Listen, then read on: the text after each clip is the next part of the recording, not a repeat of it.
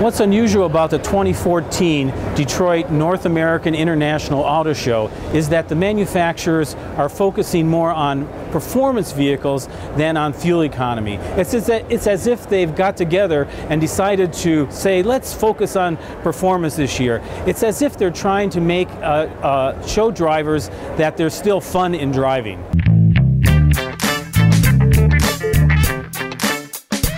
The issue with the corporate average fuel economy is an important one for the manufacturers. They have goals to meet of 54.5 miles per gallon for the fleet by 2025.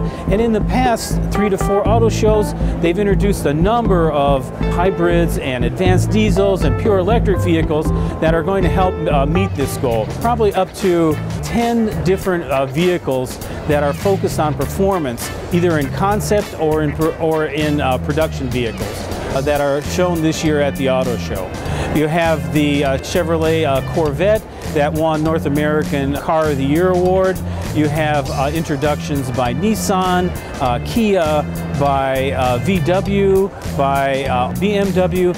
When you look at all of the performance vehicles on the floor at the auto show, you'd be hard-pressed to see the average fuel economy that has increased by 5 miles per gallon per vehicle sold in the U.S. since 2007.